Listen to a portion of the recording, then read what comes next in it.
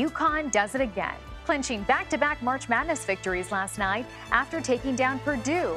It's the first time a men's team has won 2 years in a row in 17 years. And joining me now to talk more about this big win is center for the UConn Huskies, Donovan Clingan. Hey, good morning, Donovan. Congratulations. Thanks for making time. Thank you. Thank you for having me. Listen, what a game. First of all, huge congrats to you and all of your teammates. How are you feeling this morning? Good. A little tired. It's a little early here, but, I'm feeling good and, happy we were able to come out with the win. And I want to talk about how you got there. Walk me through the last few seconds on the clock, the moment you knew you were going to win this one. What was going through your head?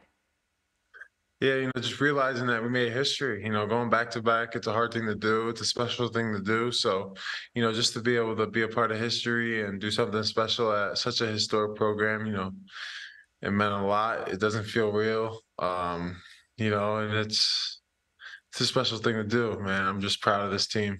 And of course, there were challenging moments, Donovan. Talk to me a bit about how you guys got through that as a team. Yeah, throughout the game, beginning of the first half, Zach Edey was dominating me in the post and scoring, and we weren't really scoring on the offensive end, but we really just stuck together. We just kept thriving as a team, sticking together as a team, and on the offensive end it started to fall together, and we really took off in that second half. What an amazing moment. Seeing those pictures, I think, brings up a lot of emotions for folks who are watching, and so excited for you all. How did you celebrate last night? What do you have planned for later this week? Yeah, just hanging out with the guys.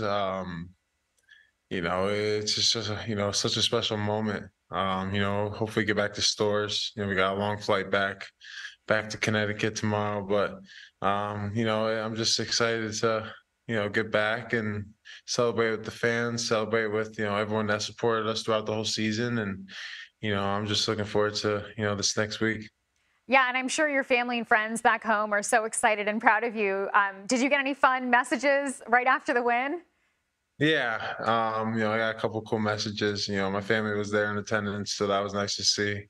And a couple, close friends and, old UConn players that messaged me, and, that just, means a lot to me.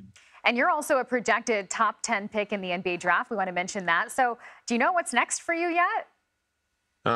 It's hard to say right now. I'm really just trying to celebrate this, huge accomplishment and victory, with my team and the staff and this program. I love UConn. I love the school, and whenever the day comes, it's going to be hard. It's going to be hard to say bye to stores.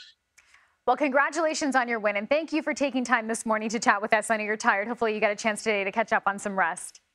Thank you. Thank you for having me. Thanks, Donovan.